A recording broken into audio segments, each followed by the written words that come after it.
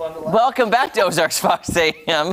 I'm telling you, we're having a great December 1st, I'll tell you that. We really are, right into this month. We're starting it out right. And you know, the Entertainment News Show Extra is on at 1:30 every weekday right here on Fox. And today, one of our friends, Patrick Duffy, yes, we love him. Yeah. He's talking about the grand gesture that kicked off his romance with Linda Pearl.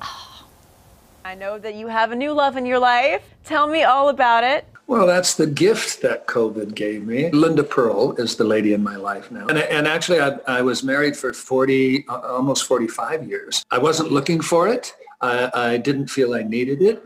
And then fate just went whink and changed the perspective. We started texting and then FaceTiming and then Zooming. We did a 2 to 3 hour Zoom every single night. Wow. You get to know somebody really well when you do that. Yeah, you do. At the end of those 2.5 months, we were both feeling a lot different than just casual friendship. So I packed up my car. I drove 20 hours. I was on her doorstep and I asked permission if I could kiss her, and we've been together ever since. I love that story. So tell me about your character in this movie.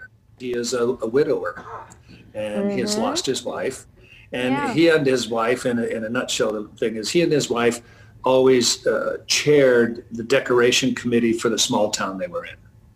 Now that she's gone, he doesn't want to do it anymore. Every character in the film, as always happens, has a subplot that is, not going to be quite as happy at Christmas as you should be. And at the end of the movie, everybody is as happy at Christmas as they should be. And that holiday spirit shines right through. There you go.